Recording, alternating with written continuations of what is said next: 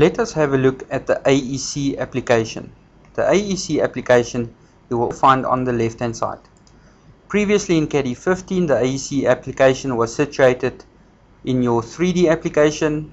The AEC, or Architectural Engineering and Construction, has evolved in such a way that it actually is now an application on its own. This application can either be used to be either two-dimensional tools or three-dimensional tools.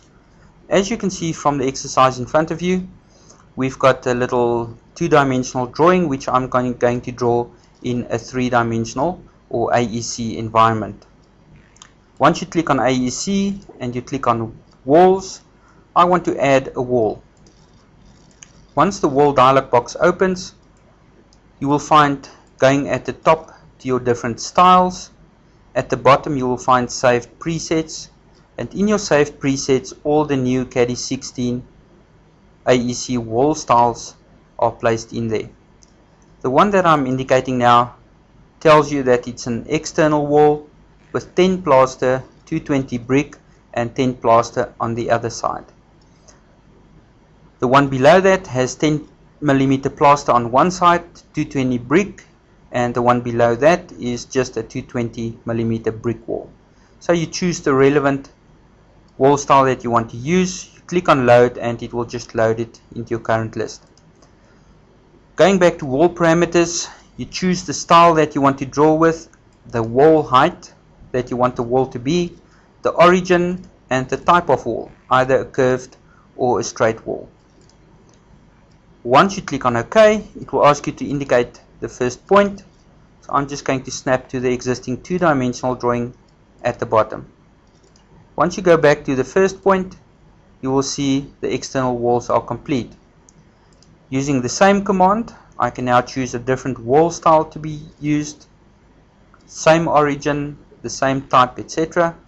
And I'm just going to draw an internal wall going from left to right, and then one going down from the bottom to the top there as well. Once that's done, your walls are basically complete.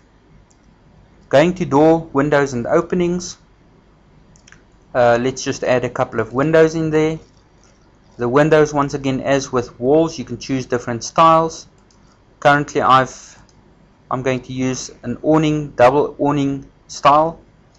The height of the window is 1.8 meters. The head height 2.12, and the width of the window itself. Once you click on OK, you indicate the window position. Once you indicate the window positions, it inserts those windows into the current AEC wall. The same you can do with your doors. Once again, choose a style, choose the height, the head height, the width that you want the door to be, the opening angle for the door. In other words, 0 will be a door that is closed, 90 degrees will be fully open. So I'm just going to choose a swing angle of 60 degrees. Once you click on OK and you indicate the door position, it will draw the door for you, but in the command line it will prompt you to click to update hinge position. So anywhere in your drawing, if you just click, every time you click, the hinge position is updated. So you just click until you get the result that you require. You say option end and you move on to the next door. Do exactly the same there. Exactly the same there, and let's just do another door at the top here. And once you say option end, I'm now complete putting in windows and doors on ground floor. If I now go down to plans, sections and elevation tools, I can change my cut plane height. As you can see, currently my cut plane is at 1.4 meters height. If I change that to 3.5 meters height and I click on OK, you will see it doesn't cut through the AEC doors and windows anymore, because it cuts through at a different height above the existing ones that I've added. So once that's done, I can add some more windows in there. Let's, for this sake, just choose the same window, but I'm going to add 2720, which is my floor to floor height, to my head height. Once you say OK and you indicate the window positions once again, you've got the windows in there. And exactly the same you can do with your doors. You add the floor to floor height and indicate the door positions. Once that's done, we should basically have now a ground and first floor. What we still need in there is a slab. So if I go to floors, slabs and railings, I can add a slab in there. The slab currently has a thickness of 170 millimeters. The height, which is the bottom of the slab from ground floor level. Say OK and you draw your slab going anti-clockwise where you want the slab to be. Once you're done, you say Option End, which will create a slab view. Let's put a stair in there. Once I click on the stair command, it will ask you what kind of stair do you like. Do you want a U-shaped, multi-landing, a spiral, or a straight stair, which in this case I've got.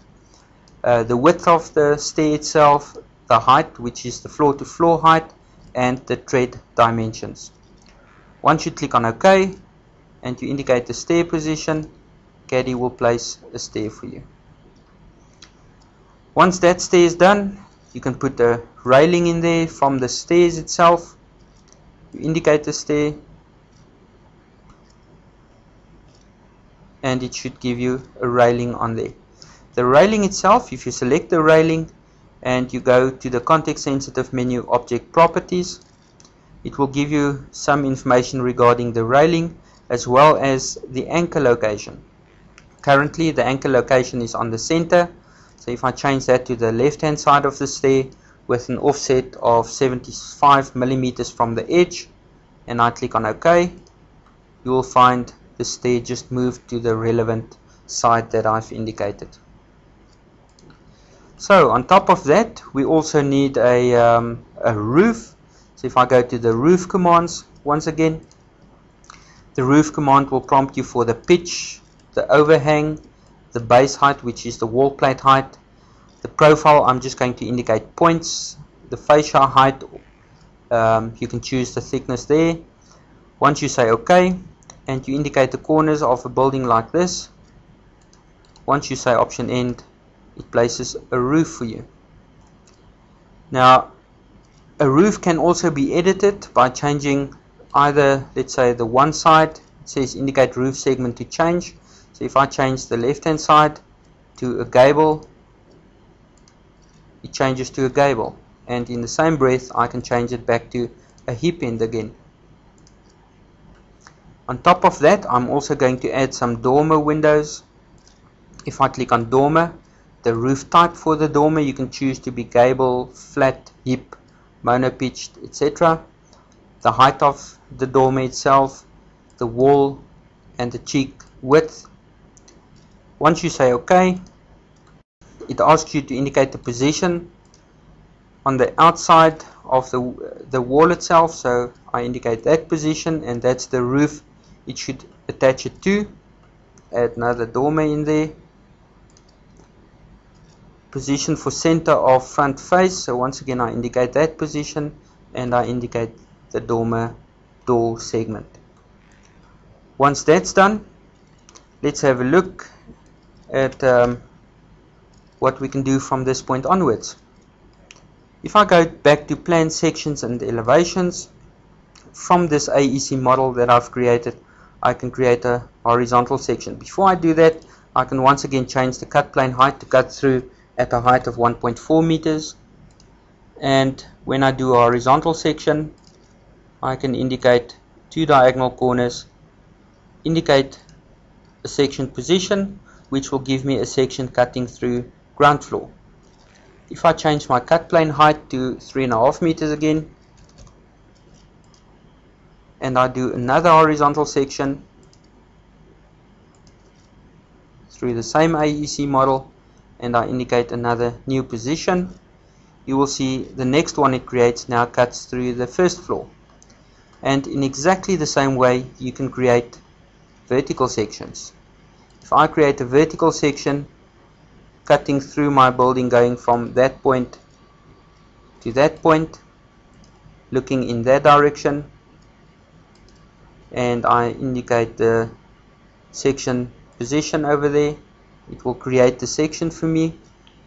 And once again, in the same way, I can create another vertical section going through, let's say, over here, looking in that direction, and another section over there. As you can see from the AEC tools I've used, everything that I've done is basically done in a two-dimensional environment. And there we've got an AEC model, we've got a ground floor plan, first floor plan, two vertical sections, and let's see what we can get from this point onwards. Everything that I've done, as I've mentioned, was done in a two-dimensional environment. If I now go to my three-dimensional tools and I draw a plane at the bottom of the floor over there on the UCS, let's just draw a plane over here somewhere, it creates a plane. Now if you orbit your model around, you will find that the model that you've created is actually created in 3 dimensions. If I change my render mode to be flat shaded or Phong shaded, you'll see you've got a nice and neat basic model.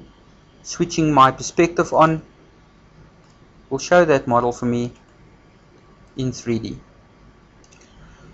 Once you've got that, in terms of creating a rendered image, going to your 3D application, clicking on View, you can set your view environment, choosing the north position, the north angle, wherever you are situated in the world, the position relevant or in relation to the world map itself. But once you've got view and you've set up your materials correctly, from this point onwards I can just choose to render that, and you can render that to screen or to file. I'm just going to do a full render to screen, and let's click on render. You will see from the tools that we've indicated, we actually can use the AEC tools to either create two-dimensional working drawings for you or three-dimensional models. Either way, AEC is very useful and powerful to use. It will also prompt you if you want to save the image, yes or no. In this case, I'm just not going to save it.